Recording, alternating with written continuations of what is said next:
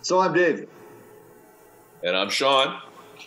This is Barstools and Bandtalk, and boy, oh boy, my friend Sean always uses this term, but it's true. We have a barn burner tonight with, I guess, the most paramount talk radio host in Halifax today. We've been on a show just recently. Sean, I'll let you bring him on. Yeah, I from time to time listen to a lot of talk radio. I've always loved Todd Veinotte. He's got a real dry kind of style. The thing I've always liked about him is whatever his opinion is, and he's not afraid to share it. And so he's a lot of fun. He's a musician too, and we'll cover that. He's a Leafs fan. We're recording this on. I'm gonna predict that the Leafs take the series 4-1 tonight, and Todd will be a very happy man tomorrow. Also want to point out, we got Alex on the show here with us. Alex is doing a bang-up job. Barstools is taking it up a notch, and it's all because Alex's hard work. So thanks a lot, brother. You're welcome. Without any further ado, we have News 95.7's own Todd Veinotte. So he should be here right about now. G'day, there sir. he is. Hope your ears weren't burning. We were saying very nice things about you now, Todd. That's not a good thing. So I want to start off. So you've been filling in for Rick now for a few weeks, but you've had your own show on the weekends and stuff, and you've kind of dropped in. Have you been getting any feedback from people about your style is obviously very different than Rick's? I had somebody the other day say sometimes with Todd it's like your cranky uncle giving you the finger wag, and I kind of laughed, right? But have you been getting any feedback from Rick's followers about? I think you're doing a great job. I told you the other day I like your style, but you getting any feedback from people? Oh, yeah, absolutely. You get lots of feedback. I think for the most part, I had the good fortune of working with Rick quite a bit. He and I did our face-off, and I sat in for Rick a lot over a couple of years. So I think that was people that kind of connected me with Rick anyway. So it wasn't like bringing somebody brand new in who people didn't know at all. That would be a lot rougher to sit in for Rick, right? Because Rick's got a crazy loyal following. He's a talk show icon, and there's not a lot of those guys around anymore. So I think for the most part, because of that, people have accepted me and put up with me, I guess. But you got people who are going to be, they're just not going to be satisfied anyway. And I'm okay with that, but the point is if somebody's emailing me and they're complaining about what I'm doing, they're at least listening, and that's, if you're not getting any of that, I honestly think you're not doing the job properly. But so to answer your question, yeah, lots of feedback, a lot of people missing Rick, but some love too. So. Well, I want to ask you a question now, Todd. So I want to know how you get started in talk radio in the first place. Oh, well, first of all, this is a very different, awkward position for me to be answering questions. I like to ask the questions, as you guys know. No, I'm just kidding. I had the good fortune of producing another talk show icon out of St. John. Rogers News 95.7 once Rogers had two Green brand stations in New Brunswick as well, and they were all sister stations. One was talk radio in St. John, another was Moncton, and I had a regional talk show on all three of them, including News 95.7 for about 4 years. And I inherited that show by producing a guy who was in the kind of similar to Rick, had 50 years experience doing talk show, came out of retirement to help launch the stations, was an absolute talk show icon. Tom Young, he's now passed away, moved back to Newfoundland. But I produced Tom for a couple of years, and sat in for him a bit here and there. But I learned the trade from him. I learned a lot about that. And I often said, any level of success that I've ever had has only been achievable because I had the opportunity to work with a guy like Tom Young for a couple of years, just kind of learning the rhythm of it and how to deal with people and how to validate people and how to know when to do certain things. If you had to learn that on your own, it would be a nightmare, right? So I sat in, or rather I produced him, and then I sat in for him. And then when he retired, I kind of inherited his seat, much in the same way with Rick, because people associated me with this guy for 2 years, producing him, sitting in for him, bantering with him on the air. So people were willing to put up with me in the same way, kind of like Rick. It's funny how that transitioned into that. But so then I hosted talk radio for that show for about 4 years, and Roger sold those two New Brunswick stations. And that was kind of the end of my talk show legacy until they moved me to Halifax. A few years later, I was doing some VJing stuff for Global News and some other stuff, podcasting. And they moved me to Halifax to do a weekend show, which I was happy to do, quite honestly. You know, I was just glad to be back in talk radio. And Rogers, once again, after a couple of years with this pandemic, blew out 3/4 of the staff and the station, and just no revenue, right? And in fairness to the company. But now Rick, of course, has had his health issues, and I'm back for a while anyway. So that's kind of my boring story. So, I mean, you run the gamut when you're and Rick's the same thing. I mean, like, there's a lot of topics, you get a lot of time to fill, but how much prep do you put into deciding what a show is going to be? Because I've heard Rick, when he's on the air, talking about, he starts very early in the morning. And how many days out, or is it just kind of the day before that you kind of start putting the thing together? Yeah, well, I mean, these are good questions. I mean, first of all, Rick put in way too many hours, in my opinion, for goodness sakes. He was there at 4 a.m. I never figured that out, to be completely honest with you. He did at 4 a.m. When I first got into producing talk radio for Tom Young, I would produce the show. Actually, he would give me some story ideas, some content that he liked, but over half of it would be the producer's job to pull all that together, to schedule it all, and it's an immense amount of work. But with time, for whatever reason, producers got away from doing that. They became operators at the controls, during the live show, but they didn't book anything, and they still don't. Because they work in the newsroom and do other things, and it's just lean and mean.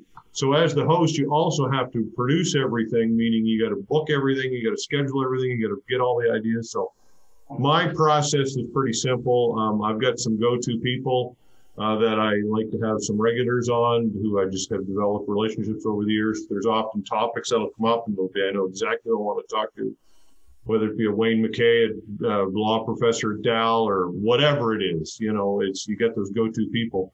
But my other process is I'll go through about 9 or 10 news-related websites, the Chronicle Herald, whatever it is, some obscure stuff, every morning. And whatever, if I see a headline that grabs my interest that says that would be good talk radio, then I'll copy and paste the website. I'll list them all. Once I go through all of that, then I go through everything and I start finding names, finding emails, finding numbers. It's very laborious, right? And it's a lot of the work. So quite honestly, the majority of my time is spent doing that stuff, and prepping the show and getting ready for the show, and the lineup comes last. That's the last thing I do. And oftentimes I don't have enough time to really do it the way I want. But that also lends itself to a good conversation sometimes too, when you're not over prepped. I read everything through a couple of times, and then at some point you just kind of put it away and you say, okay, I've absorbed as much of that as I can. The guest is coming on. Sometimes you have no idea what you're going to ask them when they start. Usually I don't really quite know what I'm going to go at, and it just kind of happens. That's right.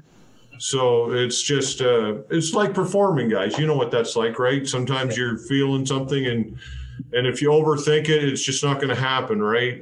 So that's my process. But it's the producing, and the script, and the lineup writing, and the finding people's emails and phone numbers and all of that back and forth.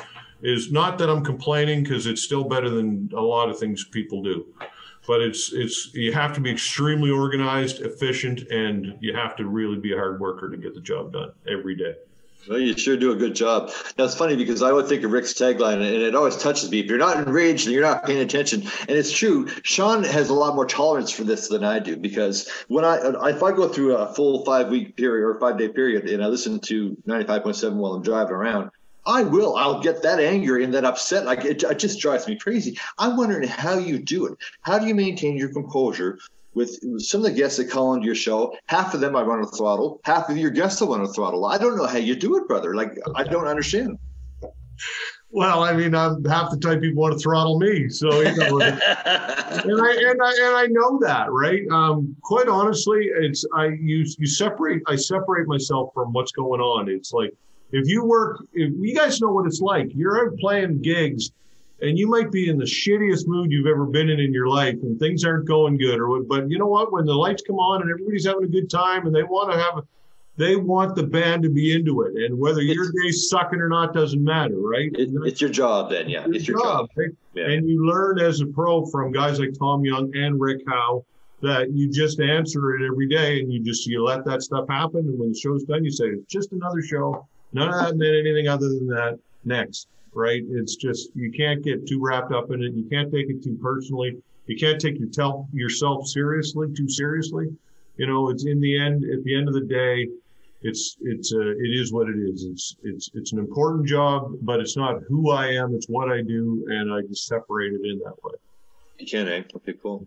So I used to love listening to the Face Off, and I remember one. I don't remember exactly when it was, but it had something to do with you were debating Rick about Justin Trudeau, and Rick was basically saying you're blue, and you were saying, well, you're a Trudeau fan, and it was funny because you just kept you were going, come on, but you weren't doing it in a mean way, and Rick was getting worked up, and I was thinking like, hey, were you in the studio and you guys like kind of come to blows when you're in there? But it was really funny because it was just like sharp circling the you had him, and you knew you had him, and he said a couple Trudeau things a couple times, and it was great radio because it was a good little joust there for a good 2-3 minutes. Yeah, well, I mean, when that's done, we sit there and laugh, right? You know, when we go to break, it's like, Rick loves it. That's what he wants. You know, he wants that acrimony. He wants that rigid whatever that people like to listen to. And Rick's another example of somebody who gets it and doesn't take it personally. It's not about me or Rick. It's about entertaining. Like Katie Hartai, who left recently as the producer of the show to work for CBC. We had a conversation the last day on the air, and I said to her, I said, Katie, I said, what do you think is the most important thing that you do in this talk radio? And she said, inform people. I said, no, I said, that's not what it is. It's you entertain people. And if you're not entertaining them, then you're not informing them because they're not going to listen. It's really as simple as that. You know, we can have this lofty goal of we're in the information business, and this is what we do. We elevate people with our intellect. No, you entertain them. You introduce conversations and dialogue, and sometimes it's ugly, sometimes it's great, sometimes it's boring, sometimes it's not, but that's what you do. The goal is to entertain people. So Rick gets that, right? Yeah. Speaking of entertaining, now I understand you're a bit of a musician yourself. Now, I did not know that. Yeah, I've played a lot over the years. I'm from St. John and lived in New Brunswick around the province and did a lot of gigging, a lot of not to the, I would say, extent that you guys have done. I've never been signed to a label or anything like that. But I consider myself a competent player. I love playing. I've played with some amazing musicians over the years. I've been very lucky to play with some great players. And I've played with some guys who aren't great too, and always had fun, right? And so I enjoy it. I play with a band in Halifax here called Iron Wheel. They do all original kind of Americana blues stuff, which is a nice change for me because I've not played that type of music. So I'm a guitar player, bass player, and I love to sing, and I consider myself a good harmony singer. So yeah, but it always amazes me how much talent's around, right? It's just like the Maritimes in general, you guys know this, is just like there's just crazy players everywhere. Like everywhere. Yeah, you're so right. Yeah. You're so right. They had today they were talking about the 7th New Brunswick kind of open back up, and everybody except Nova Scotians, which I was supposed to play Dolan's Pub that weekend. Fredericton. Yeah, so that's probably not going to happen until July. But you mentioned St. John. One of the bars that I absolutely love and have played all kinds of times is O'Leary's. We always had so much fun there. Yeah, I'm from St. John, so you're speaking to me right now. There you go. Yeah, no, O'Leary's is great. I've played O'Leary's not on the Saturday nights when he brings in the out of town bands, the hot shots from Halifax like you guys. But we get some front room stuff at O'Leary's, and the odd time when a Halifax band would have to cancel, he would resort to us. No, it's I love playing. It's great. But you guys know what it's like. It's a grind sometimes to do some of those gigs, and you're out till 4 a.m. and you're lugging gear, and I ain't getting younger. I don't know about you guys, but it's but it's still fun to do. But the desire for me to be a working, gigging guy for the $150 or $200 that my ilk of bands would get a night each, would not. I'm not sure that I'm motivated to do that anymore, to be honest with you. I think last time we did that, we played at Cheers, and I think we finished at 4 o'clock and got home at 4:45. I had to work at 8:30. It's like, you know what, fellas, this is not my gig anymore. But it's still like that. The Ale House is still a late night, is it, Sean?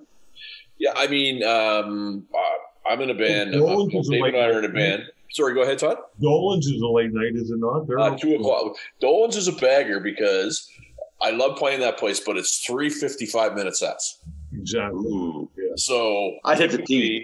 Somewhere's between. You play in town, it's 45, so we're kind of spoiled in Halifax. So 355s, but I'll tell you, pound for pound, one of my favorite places. Barry Hughes that owns that place, and his staff are just amazing. Great people that go there.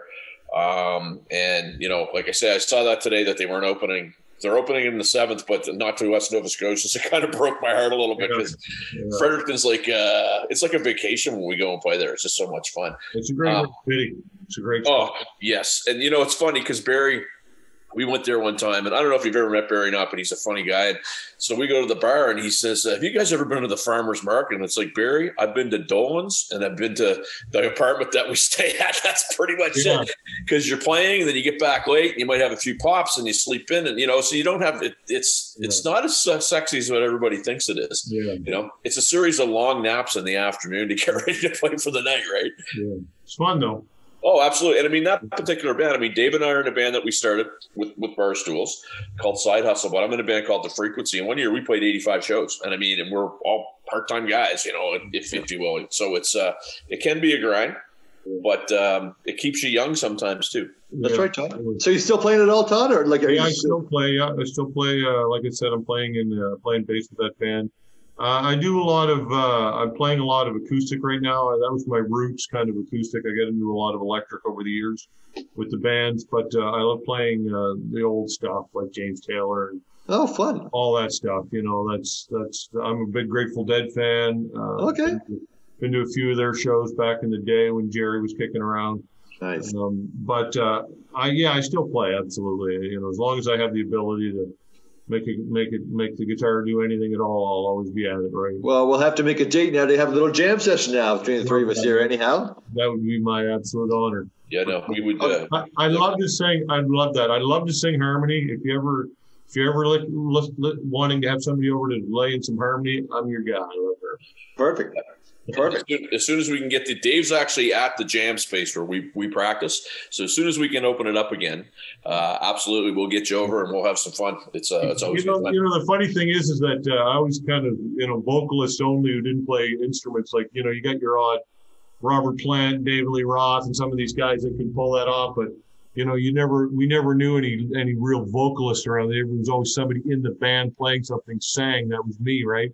Yeah. But I always thought that'd be a sweet gig just to be a vocalist. Show up with your mic and rock out and watch. Then the band does all the work, and that'd be kind of fun if you had the vocal chops to do it. Well, we got a girl singer in this band, Michelle Ryder, her name is, in the Side Hustle band, and she is just that. She's just all that. She just brings her vocal prowess. Yeah. And us just trying to keep up. And I think that's cool because having that front person not playing something they can devote to that commitment to that vocal and to the performance. There's a reason why the Robert Plant exists without an instrument, right? Yeah, no, you're right. Yeah. Yep. I want to shift gears a little bit before we do, you're a bass player, you said. Are you a bass player that does or doesn't load gear? Oh, I got to load gear, man. You always got the big 15-inch cabinet speaker. Yes. Okay. So I guess I'm going to get you on another segment to do a seminar on bass players loading gear because I don't play with too many bass players that load gear. So. It's always the non-guitar players that don't want to lug anything. Yeah, that's right. Who it usually is. So hitting on the chicks. Hey, yeah, you can rap cables with me, baby. You can rap cables with me. So shifting gears just a little bit here, Todd. So obviously, the last year we've been in this whole deal here, and it kind of looks like there's a bit of a light at the end of the tunnel. But how have you found? And I talked to you about this the other day, when we talked about it. From somebody that's in the media that's covering this stuff on a regular basis, and you have people that are calling in. How have you found the communication that goes out to the public and B, the communication that you experience in order to kind of get the right answers has been? Yeah, I mean, look, it's not been good at all. But unfortunately, it's people's expectations, I think, of communications of government in general right now isn't what it should be, because we've kind of entered this era where there's this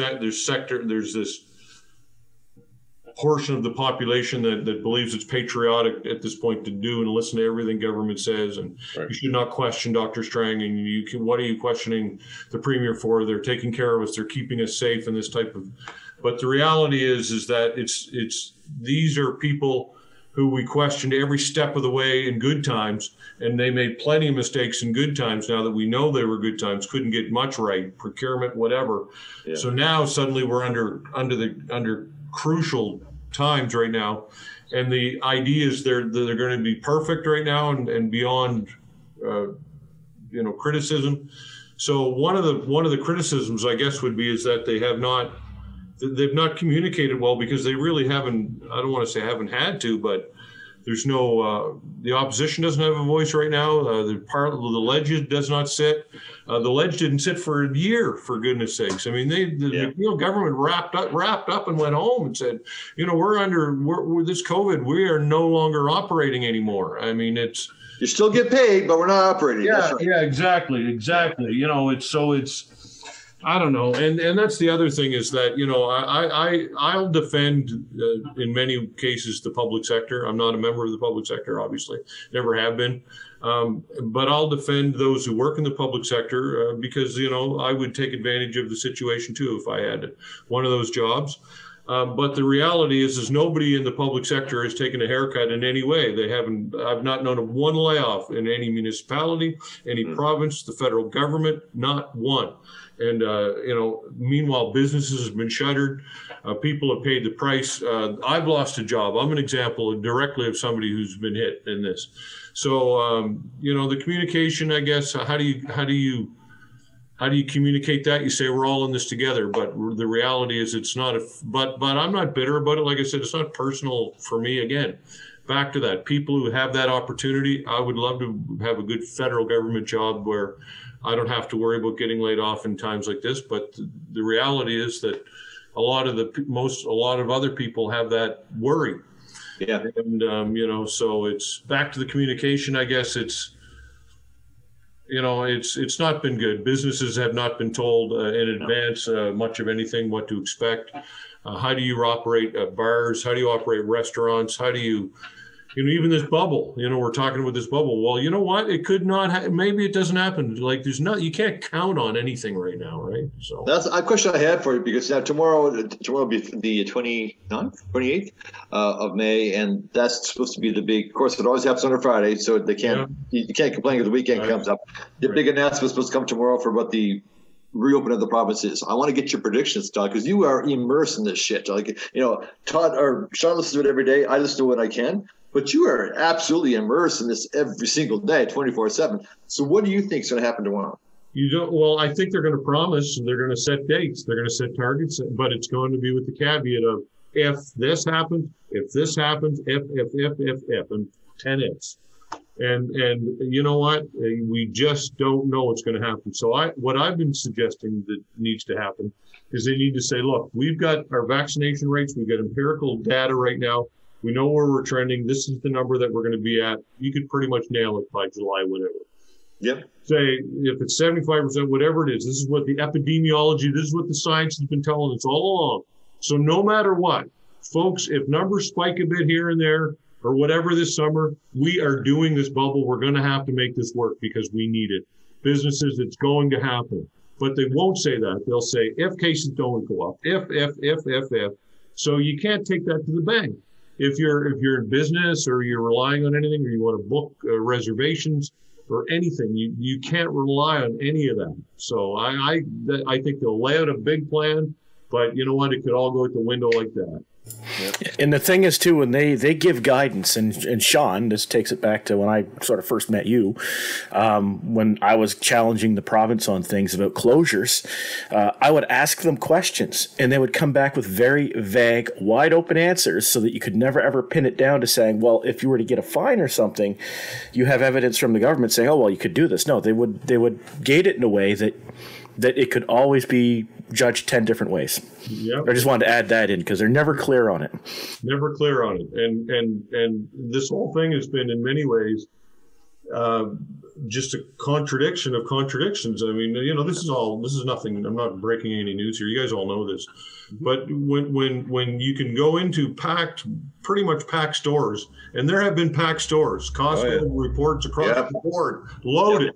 Right, Walmart's, go down the list, and these people are operating. Food courts. Yeah, the food courts. And a guy can't operate his business, or a guy or woman can't operate their business with one in the store at a time to buy a guitar, or Long and McQuaid, or that's not essential, right? Absolutely. I don't think they're open. I don't know if they are or not, but they're probably not open. Curbside, but if a nursery can be open, or rather a greenery or whatever to go buy plants, which is fine, but I need my music fix. Where's my music store, right? And so people are making these stupid rules that make no friggin' sense. Yeah. Right? It's just inequality, and this is what we talk about all across the board. It's like if it was the same for everybody, it'd be great. But I'm in commission sales. What about somebody who's a travel agent? Well, how's your business doing? Well, how about how about the churches? How about the pastor of a church? How's he doing right now? You can't have social gatherings. Every industry is suffering, but not every person is suffering the same way, and that's what bugs me. Now our friends who are only play music for a living, they have no income, zero, nothing. And it's even beyond that. It's the momentum you lose for a year plus building up your customer, your client base. I mean, if you're in sales and you're used to working that network, you might have lost a half of those people. That's right. Bands that were doing Dolans in these places, maybe they've broken up, maybe somebody couldn't stick around or whatever, and you've lose. So now you got to try and restart that over again. People, it's immeasurable the damage here that's happened with this stuff. And there was a segment, Todd, that you had on your show that I want to ask you about in a second, because I was getting ready to listen to it. It was last week, and then I had to go into a sales meeting. But the one thing I think that when all this stuff is going to be very off-putting for me is when I go downtown to a bar the first time and I see all these politicians backslapping and drinking beer during happy hour and patting themselves on the back for all the good work that they've done. And I'm not saying all of them, but you nailed it, where, they don't have any skin in the game because they haven't lost anything. And, when the Premier makes the comment, I understand you guys haven't had an income for the month of May. Well, how do you understand that when you have? Yeah. But what are you were covering a point about an email that Dr. Strang sent out to the MLAs, and I was about to listen to the segment and I had to leave. Touch on that a little bit, because that was very interesting. Well, he sent a letter out to MLA saying if people want to get exemptions for travel, if memory's serving me correctly, travel exemptions to get into the province, or family members or any of that type of a scenario, do not, if people contact you, MLA, do not entertain that. Just basically point them to the website, which gives them the rules. Don't do any legwork for them, because we're not allowing any of this.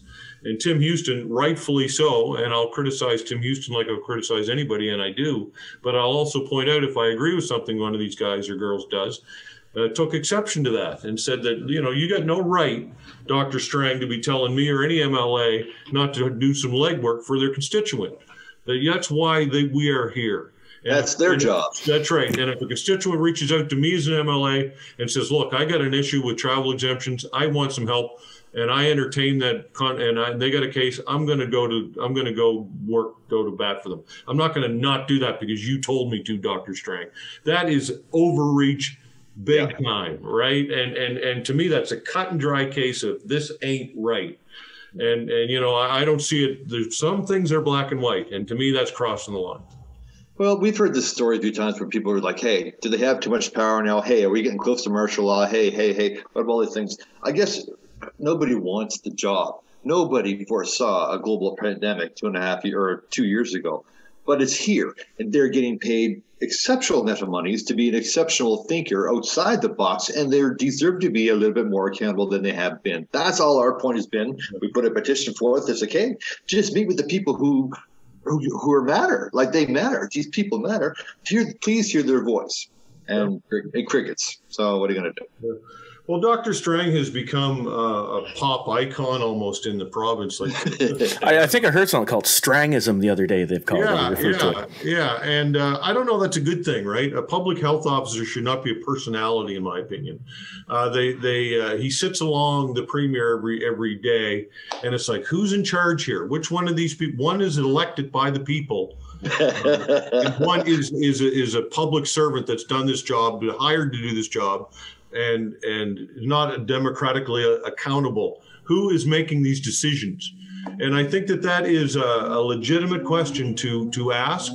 And I think that Dr. Strang, through his premier, does, and it's not conspiracy theorizing or anything like that. It's just seeing it, observing this, and looking at this dynamic of how they, and it's the same in all provinces now. The public health officer and the premier, these are the two most powerful people in the province right now, in every province in Canada.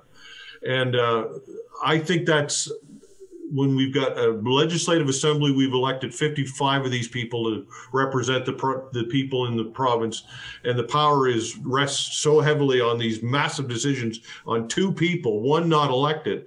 I see that as a potential problem at the very least. Yeah. And I think, like or not like Stephen McNeil, I think the feeling he always got from him was that he was a tough guy. Obviously you saw him kind of lose his cool a little bit sometimes, but Ian Rankin gets in there, and you just kind of get the feeling that he's almost getting rolled in some of these meetings. I just don't have a solid feeling that he's going to stand up and, let's call it what it is. He wasn't elected premier. He was elected by his party to become premier. So maybe that's weighing on it too. But I don't get the feeling he goes into a room and throws down and comes, you know what I mean? Oh, totally. Yeah. Ian Rankin is, you know what? I didn't know much about him before he was the premier, and I still don't know much about him. He was this nondescript kind of low key guy. So when he got elected, I thought to myself, okay, well, let's see what this guy must be dynamic. He won the leadership of the Liberal Party, and he must have something going for him. And I haven't seen it. Quite honestly, I've not seen anything to me that would say, wow, this guy's a standout politician, or he's just, he is very, very timid at this point. And I think Dr. Strang is probably controlling that relationship. Well, it's funny you said that. You said you're talking about Dr. Strain, and you talked about his premier. Like, that's an interesting choice of words. Yeah.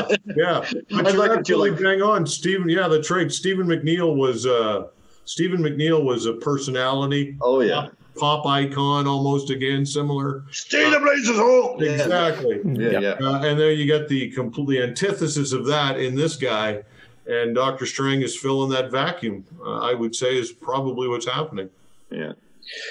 So we want to be respectful of your time, sir, because we know there's a big game coming on. So I'd like you to do two things. One, you're going to do the first one last. I want you got a couple axes behind you there, so I want you to show our viewers exactly what I'm seeing over your shoulder. Okay, sure. This guy here is my 74 SG. Nice, which is an absolute beauty. I love this thing.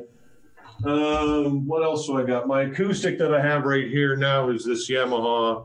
You can't go wrong with the Yamaha guitar, right? You're right. You can't kill it. You can't kill it. You're right. You can't kill it, and it always works. And to that, my bass is also a Yamaha. This is a nice bass.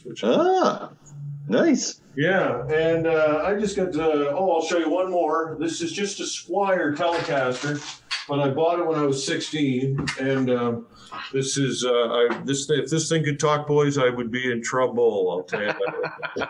Nice. Usually say that about SGs, but yeah, but I bought that when I was 16. The SG I got when I was in my 40s, so it didn't have nearly as much fun as the Tele did. Beautiful. Now here we go. I said you're a smart man. You're going to go and watch this hockey game here, and I always joke around. I don't know if you know what's worse than a Leafs fan, and that'd be an ex-Leafs fan. So that's me. I don't have a horse in the race, so I really don't care. Who's winning this game tonight? Well, before I ask you that, when did you drop the Leafs? I dropped the Leafs when I hired Mike Babcock, truthfully. Oh, is that right, eh? Man, he could be a bust, eh? $5 million a year, man. And I just found that the team kind of only money. A little bit of I just found they get a little bit too skilled, but when they couldn't protect their stars and they just made a choice to kind of move some guys out of there to do that. I didn't like it. I understand that's where the game was going and they had to kind of collect some of those guys, but Babcock's just a caricature, right? So he won the cup in Detroit. Those teams were just unbelievable, those players that he had, right? So they were. Well, there you go. So you gave up on them. I almost quit. Well, you know what? I've given up a lot on the Leafs when they lost to Boston, when they were up in Game 7 in Boston, 4-1 with 12 minutes to go. Could have eliminated the mighty Bruins, who I think went on to win the cup that year. And they choked and gave up 3 goals and lost in overtime. I kind of checked out then. But you know what? If the Leafs were ever to win the Stanley Cup, it would be in a year in which they couldn't celebrate with a parade, which would be this year. Fitting. So fitting. Okay. So I'm saying that just to be dicks, they're going to win the cup this year. With socially distanced flipping and burning cars, right? 6 feet apart. 6 feet apart. That's right. So no fans in the stands. That'll be the Leafs going around with the Stanley Cup going, woo. I've never thought of that perspective before. That's hilarious. So, okay, so who's winning the game tonight? Leafs will win tonight. Okay. Yeah, I think they'll win tonight. They're a better team than Montreal. Montreal's just not they don't have a lot going on there.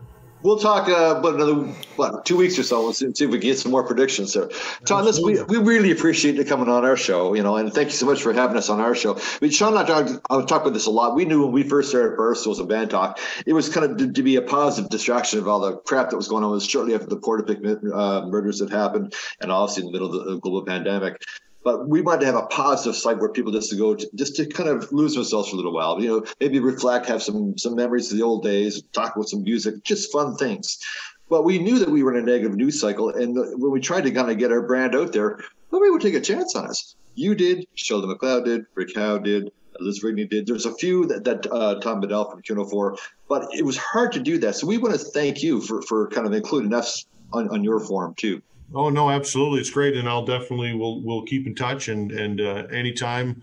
And I'd love to have you guys back on. Anytime you want to complain and bitch and moan about the government, you get a hold of me and I'll get you on the Rick Howe Show. You have my email address now. You have my email address. I can go on for hours. To Dave's point, Todd, because you've been so nice to us, that's why we're going to get you into Jam. And it will. Yeah. I'd love to. You got to bring the telly and you got to bring the SG though. Okay, yeah. No sweat, man. No sweat. Absolutely. Right. Thanks so much. Okay, all right, Leafs go.